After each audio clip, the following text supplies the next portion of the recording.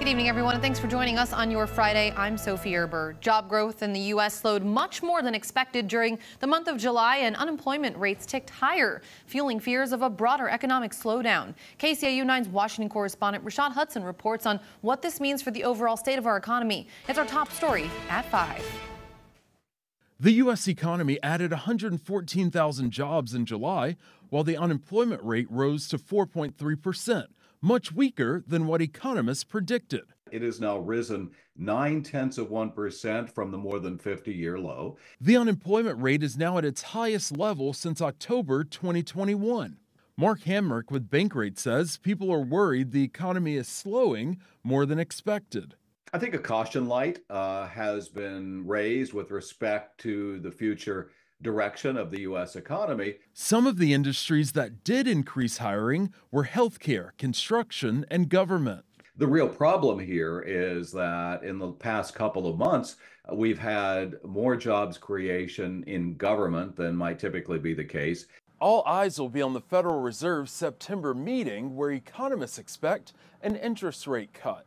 I would think that a rate cut could be on the table. Federal Reserve Chair Jerome Powell says there are a lot of factors that go into the decision. If inflation were to prove stickier and we were to see higher readings from inflation, disappointing readings, we would weigh that along with the other things. Powell says the economy still remains strong. Reporting in Washington, Rashad Hudson.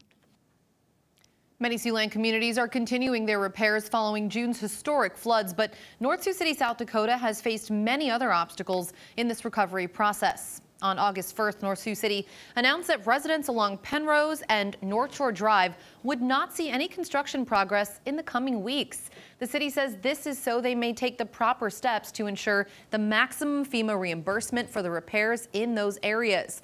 As of right now, South Dakota is still waiting on a disaster declaration signed by the president in order to receive FEMA aid. And McCook Lake residents are growing tired of waiting. Time is not our friend right now. We can't, if we want to attempt to try to save anything, it has to be done now or never, because it's going to reach a point that it's completely unsalvageable and it's just not going to be worth it in the cost.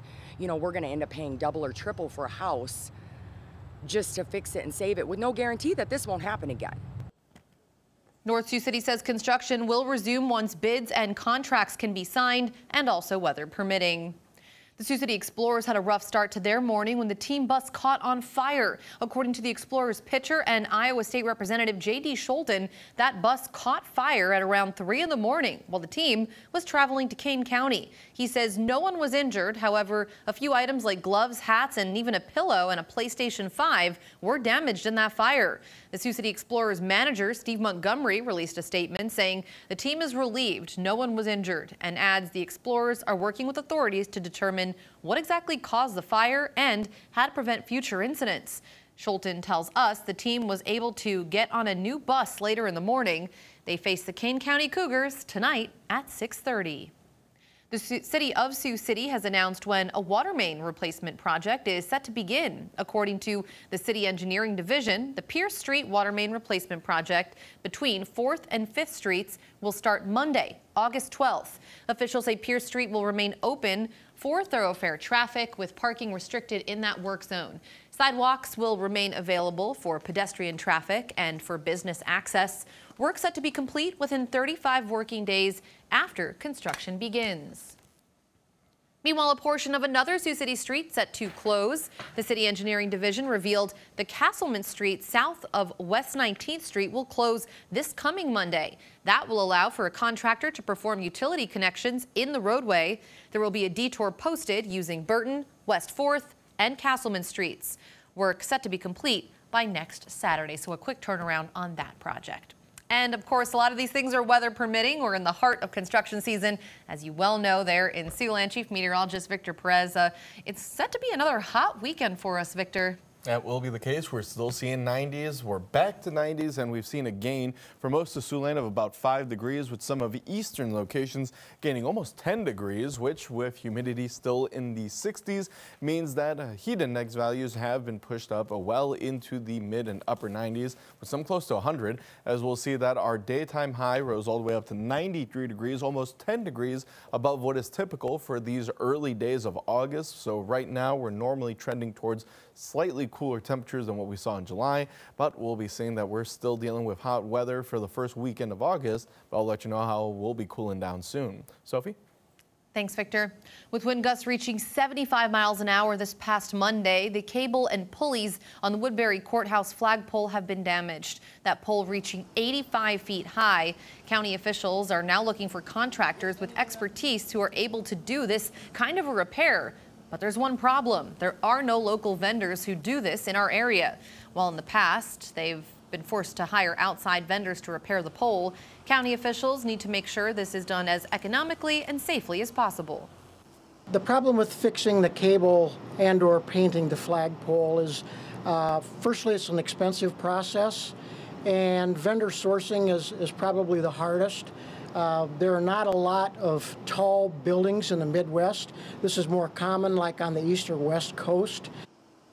As of tonight, no set date for the start or completion of that project, but we will be sure to update this story when that information becomes available. Meanwhile, if you are cleaning up after the severe weather we've had in recent days, there are a few rules for disposing your tree debris, at least in Sioux City proper. The city says tree and yard debris can be taken to the Citizen Convenience Center if you pay $17 per truckload or $22 per ton. Branches and limbs that are under 4 feet in length and under 2 inches in diameter can be bundled and actually placed directly in your garbage bin so garbage collectors can take them away. The bundles must weigh less than 35 pounds total and have a solid waste sticker attached. The city says the branches and limbs must not have any building material or garbage in it when you do throw it out.